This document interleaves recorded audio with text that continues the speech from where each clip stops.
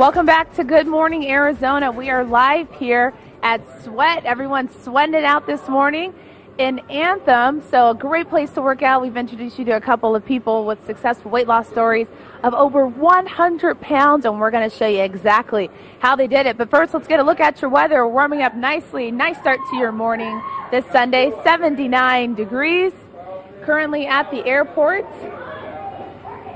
And our current temperatures across the valley ranging in the 70s as well. But at the airport, humidity is at 36%, dew points at 50 degrees.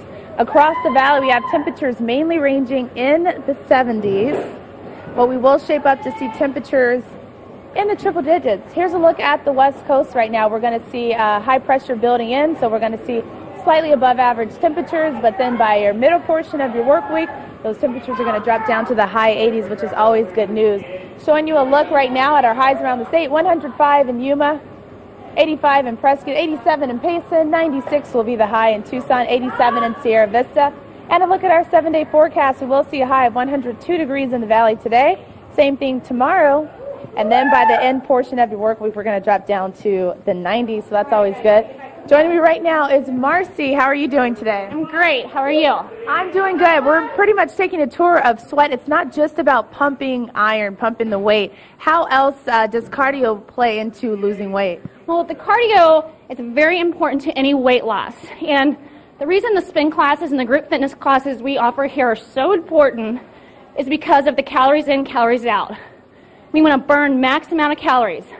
My spin class here burns an average of 600 to 700 calories. Wow. Is that right, you guys? It looks like it. Yes. We offer an array of classes. We have yoga classes, spin classes.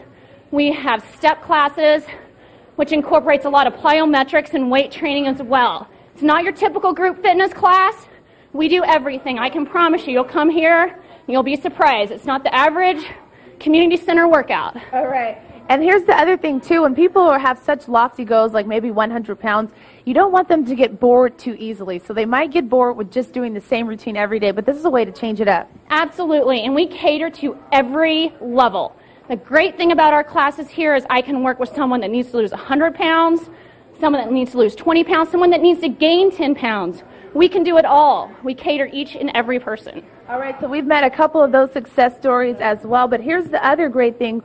Once everyone starts shedding the pounds, they have a whole bunch of old clothes like these pants that they really can't fit anymore. So the cool thing is that they're donating them all today towards a charity. So we'll be talking about that charity in just a little bit. But Tess, this was actually someone's pants. Brian's used to wear this size that we introduced you to earlier. Now he's about 100 pounds lighter, so these don't even fit on him anymore. So they're still going to be used for a great cause, and that's the great thing. 2 of him could now fit in those easily. 2 of them, each one in each pant leg.